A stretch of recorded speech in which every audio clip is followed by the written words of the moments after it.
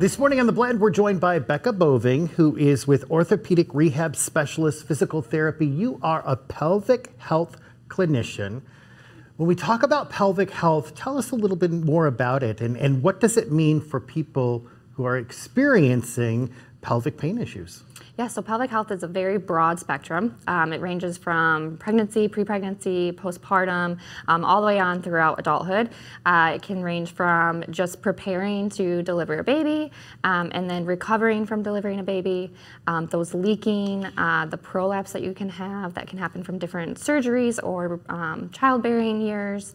It can be pelvic pain, hip pain, back pain, pain with intercourse. There's just such a broad spectrum of things that we treat within the clinic. And I think people are embarrassed to talk about it or feel like it's not polite conversation, but it's real. It's the human body. We all walk around in them. Yes. And the better care we can take of it, the better our life quality is going to be as we move through our lives. Yes. Talk about Kegels for people who might not be familiar with them.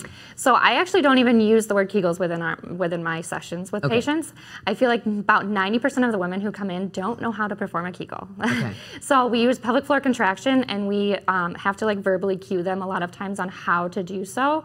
And it's amazing at how many people just don't know. Because when you think of pelvic floor or physical therapy, you think of, oh, just do Kegels.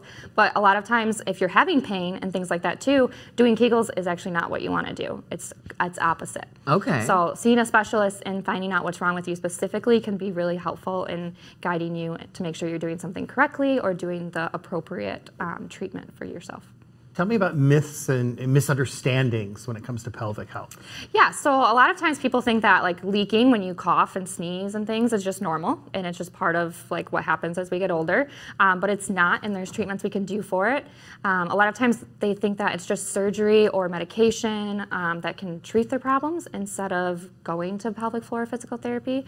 And then some people just think it's for if you've had a baby or because you're pregnant or postpartum, but there's a broad range of people who haven't had children who also benefit from pelvic floor physical therapy. Do you feel that people are hesitant to even seek therapy because they're embarrassed or? Yes, absolutely. It's such an intimate treatment, and it can be awkward and uncomfortable, but our job is to make you feel comfortable and to address your concerns and talk about how common it is, and that we can help you with that. We're going to make it easy. We're going to put your information on the screen. Orthopaedic Rehab Specialist Physical Therapy, and you can go to orsmi.com for more information or the numbers on the screen. Becca, thank you so much. Thank you.